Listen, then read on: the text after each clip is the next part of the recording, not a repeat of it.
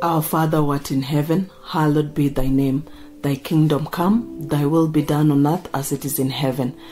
Give us this day our daily bread, and forgive us our trespasses, as we forgive those who trespass against us.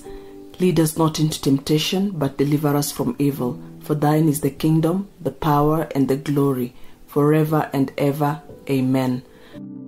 Our Father who art in heaven, hallowed be thy name. Thy kingdom come, thy will be done on earth as it is in heaven.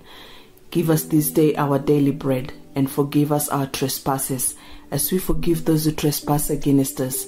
Lead us not into temptation, but deliver us from evil. For thine is the kingdom, the power, and the glory, forever and ever. Amen. Our Father who art in heaven, hallowed be thy name. Thy kingdom come, thy will be done on earth as it is in heaven. Give us this day our daily bread, and forgive us our trespasses, as we forgive those who trespass against us. Lead us not into temptation, but deliver us from evil. For thine is the kingdom, the power, and the glory, forever and ever. Amen. Day 14. Pray for his faith. If any of you lack wisdom, you should ask God, who gives generously to all without finding fault, and it will be given to you. James chapter 1 verse 5. Lord, I pray that you will grow my husband's faith in you each day. Help him to find help, hope, and encouragement through his faith. Lord, I pray that you will increase my husband's faith to believe in what he cannot yet see with his eyes. As he spends time in your word and through prayer, help his faith in you to grow. In Jesus' name, amen.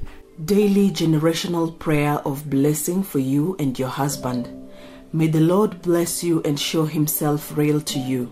May the Lord keep you and put a hedge of protection around you. May the Lord make his face shine on you and light your life with the fullness of his glorious character. May the Lord be gracious to you and show his saving power to you. May the Lord lift up his countenance on you and show how pleased he is with you. May the Lord give you his peace and bring you his wholeness. May you grow deeper in love with each passing day as you grow deeper in the knowledge of our Lord Jesus Christ. May your marriage fulfill the purpose that God intended it to.